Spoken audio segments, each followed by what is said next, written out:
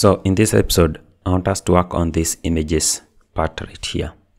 If we come to this one, which is complete, you'll see that we have two sections for the image. We have this one here, where we can even click different colors for the image, and we have this one that is showing the selected image.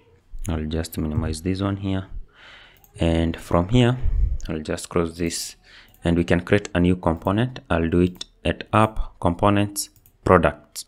So I add a new file, and I can say product image here, product images or image.tsx. Hit enter. Here we'll have stateless functional component, and I'll say product image, and here for now we can just say div, and I click save. So again, this will be a client component, so use client. One thing that I can tell you is that when you create a component like this and hook it to another component that is already labeled as client component, that component will directly be considered as a client component. But I just like to include use client to any client component, but it is not mandatory for each component. So if the parent is a client component, then the child will be considered a client component as well. So this will receive several props, and for that, let's define the types for those props. I'll create an interface here, and we'll say product image props, and here we'll have cat products, or rather cat product. It's a single product, and we pass the type for this product, cat product type, this one here, and it's auto imported from our product details. Awesome. Then here we will have the actual product. Okay, we didn't define the types for the actual product because the type will be coming from Prisma. So in this case, I can just say any type, and I'll fix it later when we create the Prisma types and the Prisma data models. So here we'll be passing a function handle color select. So remember, when we select a different image, we are selecting a different image with a different color. So I'll pass this function, which will help us to switch between the images, and it will receive a value of the selected image type, this one here, but it will return void. So here we return nothing, like that. I save. Let's hook that here. We use angle brackets, and I'll pass our product image props like that, and here we should destructure them. So I destructure cat product, I destructure product, I destructure handle color select, and save. Cool. Now we can make use of these props that we get here to render our images. So if we check at this, we have this section and this section. So first of all, this will be the wrapper div, and we can use CSS grid. We will display grid. We'll have a grid calls of 6, and then we will have a gap of 2. We'll have h full max hyphen h of 500 px, and min hyphen h of 300 px. On small screen, the min hyphen h 400 px. So here we have 6 columns that we are creating, but we'll give this to occupy more columns than this. Okay, so this is the wrapper div. Let's have here 2 divs now. The first div will be this one. The second div will be this image. Now let's style this first section where we have different images.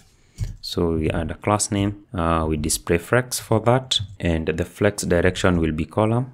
Items will be at the center, so items hyphen center, justify center, gap of 4, cursor will be pointer, we'll have a border, h will be full, and let's have max hyphen h. Actually, I'll just go ahead and copy all this and replace here. Okay, Cool. Inside here we will display different images. I use the curly brackets, so I can say product dot images and then dot map. I invoke that, and we pass an arrow function here that will return a div, and for this arrow function we will get an image at a time. So I say image selected image type. Right here we will display the image component from Next.js. From next image, here it expects several props. src, we will say that the image dot image. We also need to have an alt, and we can give the alt to be the image color. So image dot color. Okay, I'll say fill here, and I'll add a class name, and this class name will be object contain. And I save to auto format everything. And for this div we should be having a key, and the key can be image.color. Also we'll be having more properties. We'll be having the onClick event. So when we click on the image, we will be changing something, and here we will simply call our handle color select, and we pass the image in there just like we did with our colors here. Awesome. Now I will be adding several class names here. So class name, now this is the wrapper for our image, so I'll say here relative, and then we will have width hyphen to be 80%. So this means that it will not touch the walls for this border, it will be somewhere in here. This is a custom one, so make sure to wrap it. We'll have an aspect ratio of square, it will be rounded. We'll go with the default.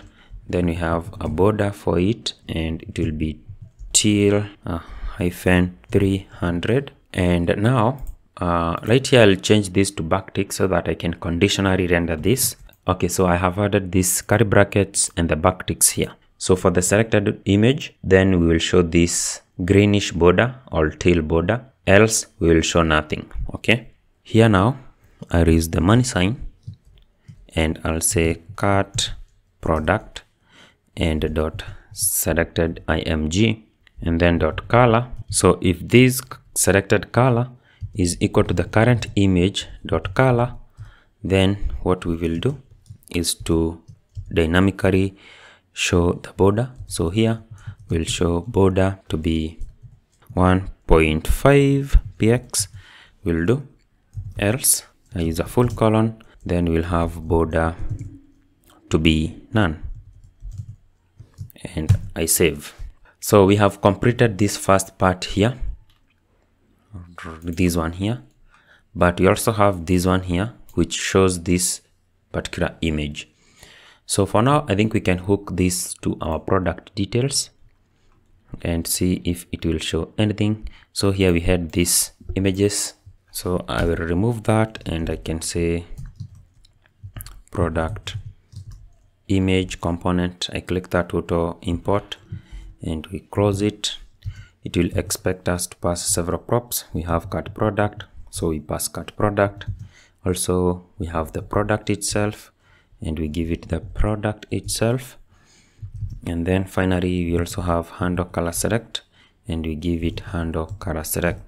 So this function is the one that we also created earlier right here when we were working with our colors, since it's receiving the same details, and it will be able to change the image accordingly. So I save, and this is our component there. So if we check here, look, we now already have this.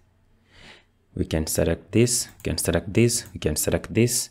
We are able to show the different images. Awesome. Now we just need to show the selected image right here as a bigger image. So we will do that in here in this second div. I'll start by adding a class name. We'll span the image through 5 columns. So we'll say call span hyphen 5, and then we'll say relative, and then we'll set the aspect ratio of square. So in here we will now make use of the image component from next. So image, it will be self-closing. It expects us to pass several props. So first of all, I'll say fill, and I'll set a class name here. width will be full. Can hit enter so that I include more. Then height will be full. Then object will be contain. Then I'll come right here. I'll select all this. I'll copy and I'll paste them here. Awesome. So those are the classes. We can include SRC. So here we'll show the selected image, and that will come from our cut product. Remember, cut product is our state. So cut product dot selected img, then dot image. Then we can have an alt cut product dot name, the name of the product. I save, and now this is our component. And once I save, it should show here right there, like that, full image. Awesome. That's really nice, because I think we have completed that component. And if I expand, look, we have an entire full image right here. I can switch the color from here. I can switch the color from here. Really nice, right? So that is it for this episode. And in the next episode, I'll complete this page by showing the reviews at the bottom here. So I'll see you in the next one.